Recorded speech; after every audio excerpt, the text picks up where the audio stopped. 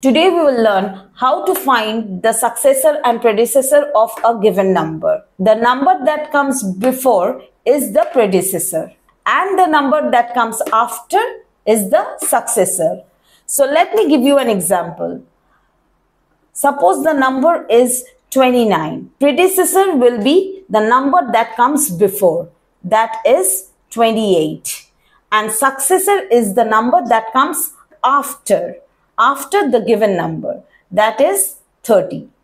So the before number is 28, that is the predecessor, and the after number is 30, that is the successor of the given number is 29. Let me give you another example. Suppose the number given 250.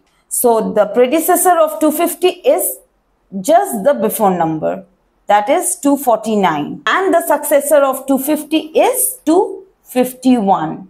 So 249 is the predecessor and 251 is the successor of the given number 250. Now let me give you another example. Suppose the number given 300. The predecessor of the given number 300 is 299. That is the number just before the given number. Just before means 299. And the after number, that is the successor, is 301. Let me show you another example. 2501. So the predecessor of 2501 is, this is a 4-digit number.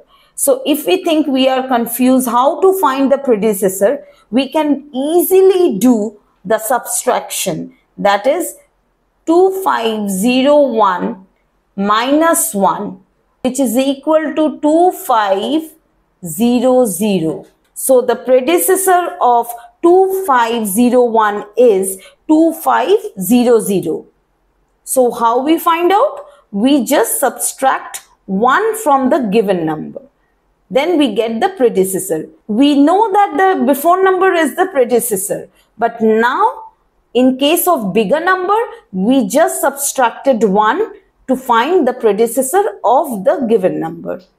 Now, when we find the successor of 2501, we will do 2501 plus 1, which is equal to 2502.